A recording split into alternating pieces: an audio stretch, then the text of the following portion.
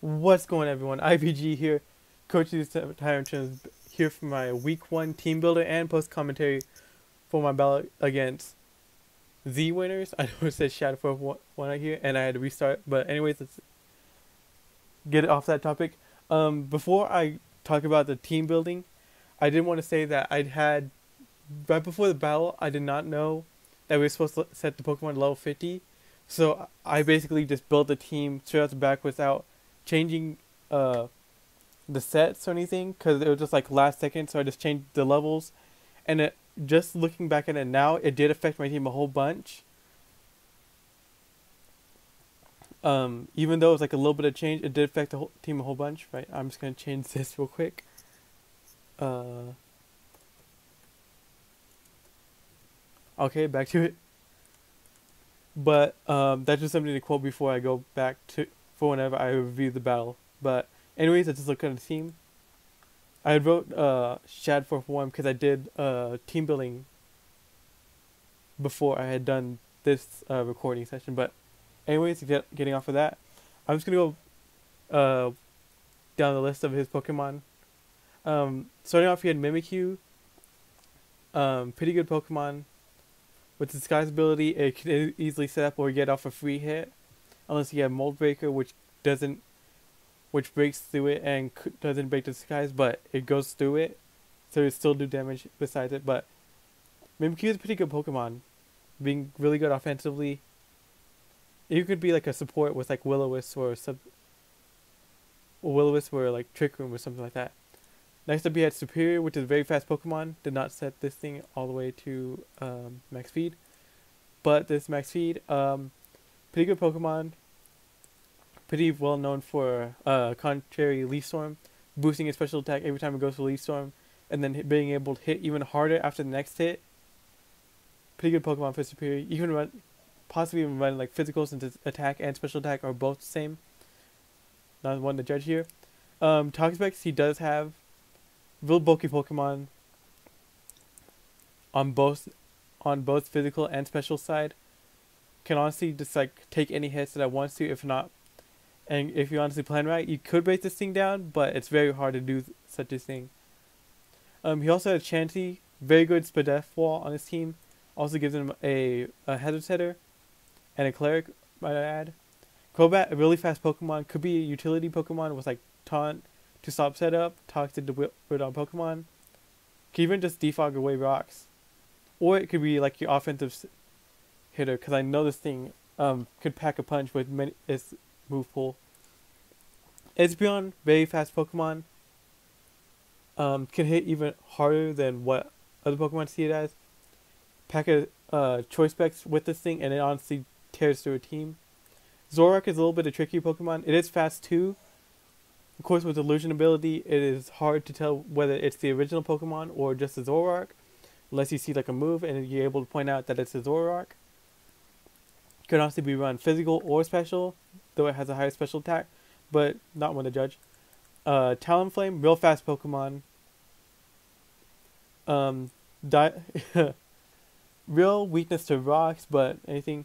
Got nerfed this generation because Gale Wings now only works if you're at full health instead of at any health, and brings the priority move for flying type, any flying type move it has.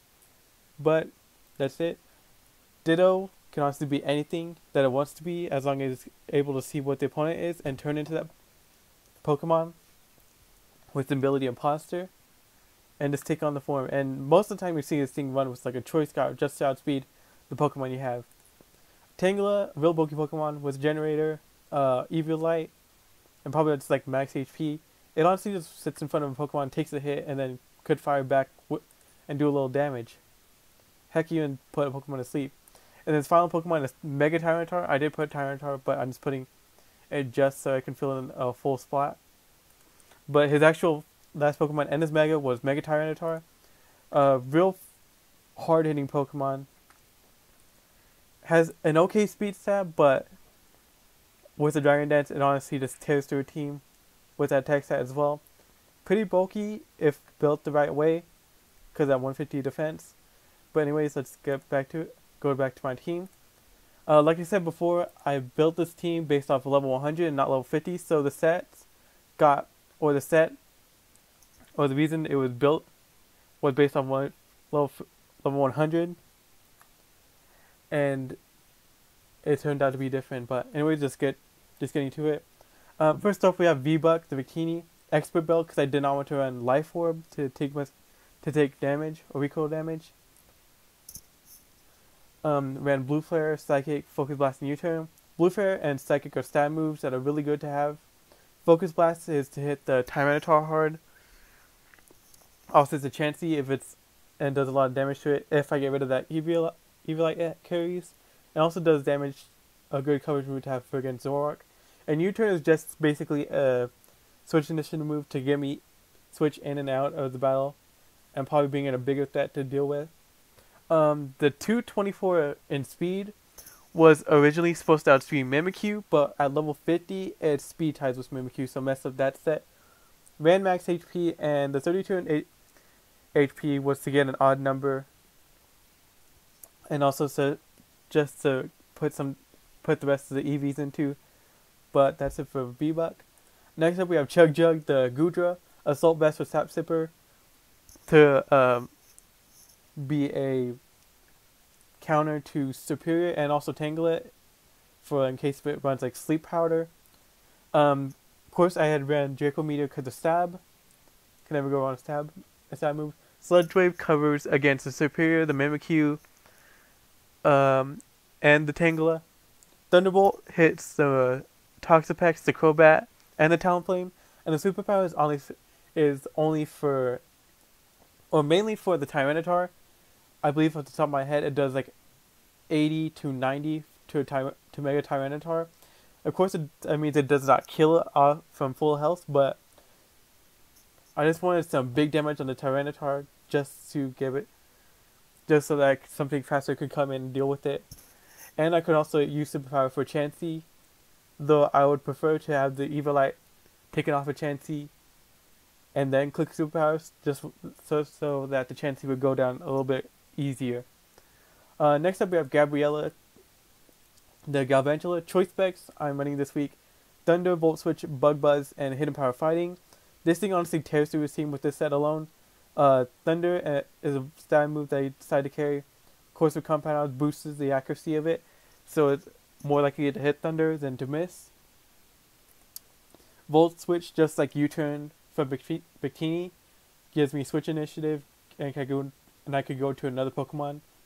Bug Buzz, like Thunder, is a stab move that I just wanted to carry for coverage. And Hidden Power Fighting was just something that I wanted to carry to hit Tyranitar better, and to hit Chansey a little bit better.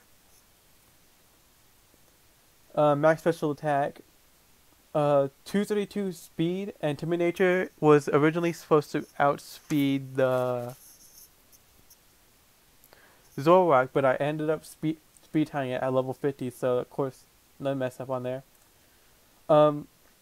Next up we have Cody, the Araquanid, that decided to run YMZ to boost up with the Liquidation. Leech Life is another side move that helps me recover HP. Psychic Webs, if you decide to set up, lowers speed stat by 1 on switching, and Miracle helps me against Espeon in case it hits me hard with like a Psyshock or a Psychic, and I'm able to hit back hard and not have to worry about like,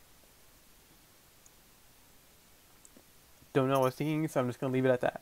Okay, so 248 attack because I wanted to run 112 deals me a whole lot better on both the physically defensive and special defensive side. The 148 is to outspeed Tangela, and even though I did check it at level 100, it still outspeeds Tangela by 1 point, or like a no speed Tangela. If you put like no investment in speed at all, even if you didn't like run like a quiet nature or a speed hindering nature, I still outspeed. If you put like a little bit of investment in speed, he does outspeed me or speed tie with me. So this speed EVs was still outspeed Tangela. And of course, YMZ with Liquidation just runs through his team if it's not Toxapex. Next up, we have Hudson, the Rhydon Eviolite. Could not find an ability, so I just put Reckless on the thing. Rock Slide and Earthquake are my stab moves. Megahorn covers for Superior, Espeon, Zoroark, and Tangela. And then Rock Polish is the setup to sweep. Ran max attack, just 8 in HP for odd number HP. Ran a little extra in special defense. And ran 244 speed Jolly Nature, because from level 100 it outsped Talonflame, but did not outspeed Crobat. But at level 50 it ends up speed tying with Crobat. Just a little fun, something to know. And last but not least, we do have Titanium the Aggron. Ran 30, so that way if I do come in on a move, I do live the hit. Though I do end up just wasting Aggron. But other than that, ran Heavy Slam for stab move. Nothing really wants to take it.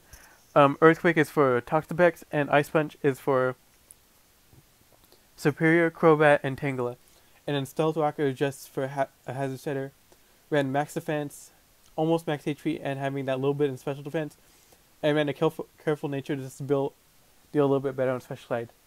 And that's my team. I'm going to go straight into the replay just so we can finish off this week and speed up. I feel like for this league, I'm going to do the team builder and the post commentary together. And for the NPL, I'm just going to have the team builder and the post commentary separate. But anyways, let's get into this. He brings Mimikyu, Mega Tyranitar, Espeon, Crobat, Toxapex, and Tangela. I honestly did not expect him to bring Tangela. I expected him to bring Superior over it. And other than that, that's really it. Only other one thing I could see him changing is probably like the Crobat. He could exchange it out for like Chansey. Zoroark, I would have actually been surprised, but then again, he has Tyranitar, which is better Dark type. Ditto could have came, honestly, because it could go against any team, but just by this team, it's like it seemed already good enough. So let's get into it. I'm going to put this on real slow so that way I can go through it easily and turn off music so it won't blast in my ears. Turn 1, I lead off with Galvantula while he leads off with Tangela. Right here, I'm going to make it play and go for the Volt Switch, just in case if he decides to switch out, but he ends up staying in. So, since he stayed in, I decided to go in Gudra, just in case he's like superpowers, so I can get a +1 in special attack. But he ends up going for the knocking off my Assault Vest, and I honestly lose it. And even just by losing my arm, I already lose like a very big special defensive wall on my team. But it's all okay. He ends up switching out Tangela and goes into Mimikyu. I break into disguise with Sludge Wave. And right here, I just go into Aggron, since it's the best thing to take out Mimikyu. He goes just straight for the Play Rough, expecting me to stay in for some odd reason, thinking that I could like put on some offensive pressure on him. Right here, going to Araquanid, because what I expected him to do right here was to go into Espeon, predicting me to go for a Stealth Rock, so that way, with Magic Bounce, it would not put the Stealth Rocks back on my side, and put him at a good momentum range. But he ends up not going to Espeon and staying in, and goes to the Storage Dance. So this puts me at a bad spot right off the back. So I need to go back into Aggron to take in the Play Rough that is about to come in. And after this turn, I go for the Mega Evolution, which boosts my defense. And what I did not know is that Mimikyu gets Drain Punch. Yes, I did run max defense and almost max HP, which did take the Drain Punch plus the filter, which just narrows the Drain Punch down to only doing like a third of my health. And I just hit back with the Heavy Slam and just knock out the Mimikyu. So honestly caught me off guard with the Drain Punch, but if I felt relieved because I did knock out the Mimikyu. Right here brings the Tyranitar. Now if the Tyranitar set up right here, so what I did right here was he brings the Tyranitar, and right here I go for the Heavy Slam, depending on if he decides to set up a Dragon Dance. If he did set up Dragon Dance, I would go into Rhydon and click Earthquake just to get rid of the Tyranitar, because Heavy Slam would have done like at least like a third of its health, and Earthquake could have finished off the Tyranitar. But he ends up just clicking Earthquake and taking out the Aggron. So right here, I do what would have happened if he set up. I go into... Actually, no, wait. Thinking ahead. Don't need to do that. Right here, I just go into Gudra, just because I do want to do that big damage with Superpower. He ended up going for the Stone Edge. I was honestly scared of Ice Punch, because if he did run like max attack Adamant Nature, Ice Punch would have killed, and if he ran Jolly, he would have had like a 40% chance to knock me out. But he ends up going for Stone Edge. He does miss, and the superpower brings him down to 15%. And right here, after taking sand damage, I go into Rhydon, predicting him to go for the Stone Edge again, and having Rhydon taken that little bit of damage. Right here, I go for the Rock Polish just so I can have like a little bit of momentum and outspeed his Pokemon. Right here, I do outspeed the Tyranitar. He just clicks Earthquake, so right here, he just swaps out into Crobat. I was about to make the play about going to Rock Slide just so when the Crobat comes in, it does get knocked out. But I ended up just going for the Earthquake, just trying to get rid of the Tyranitar straight off the back. So he makes prediction after that. Right here, I was real scared about the Crobat, because if this thing was special, I would have lost Rhydon, but it turned out to be a physical. I think it might have been like a utility set, because Brave Bird only did 15%, and the Rock Slide just ended up finishing it off. So it could have been like a utility set, or probably just been max attack, and I would not have known it. So right here brings the Toxapex. I just wanted some damage off of Toxapex, so I did clicked Earthquake. From this damage, I knew that this thing was physically defensive, and so I made a play and went into Victini. Right here, he had really no counter to Victini, so right here I just made a play that he would stay in, and he clicked Psychic straight off the back. He would bring the Tyranitar, and no matter what Pokemon he brought in, which he did bring Tyranitar, I was just going to click a U-turn, which, though he did bring in Tyranitar, made it a better play off of me, because I was now able to U-turn into Galvantula. Though the thing that did worry about me is that if Espeon was Scarf and was timid, that it would outspeed me and knock me out. The thing, even though I had a Rock Grenade in the back, it was still bad to have Galvantula up front, but it's still okay, because this turn I ended up outspeeding him. I believe he must have been modest, because timid max speed Espeon does outspeed Galvantula, but since it was modest, Galvantula was able to outspeed. I was able to knock into the Espeon. I was able to do a whole bunch of damage to the Bug Buzz, and the Tangela, and able to finish off with Hidden Power. And that was the whole game. Sorry, I did not prep that I needed to do, so this gives me future references that I need to prep for level 50 Pokemon for the next battle, but anyways, what can you do? I hope you guys enjoy, and we'll see y'all in next week. Thank you for watching, and goodbye.